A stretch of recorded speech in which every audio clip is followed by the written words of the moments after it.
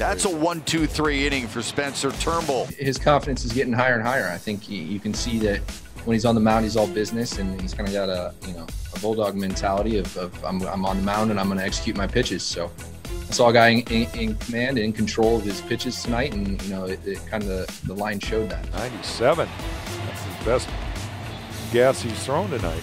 I didn't have a different plan. I wanted to just keep doing what I did last week, but like I said, it just your stuff's going to play a little bit different every week. It's not going to be the exact same. Slider might be sharper one week versus another, or your changeup might be better, or whatever. So for me, it's more about just trusting my catcher. My job doesn't change. I'm trying to give up 0 runs every time I go out there, regardless of whether I'm facing a Cy Young winner or somebody else. It doesn't really matter. He was excited. He met the elbow shaking hands at the top of the stairs when we got off the field, and he was trying to be Hercules. He had no shirt on, and we're like going, oh, okay, you got to win. Okay, big guy. But, he was filthy. He's got great stuff, and he's coming into his own.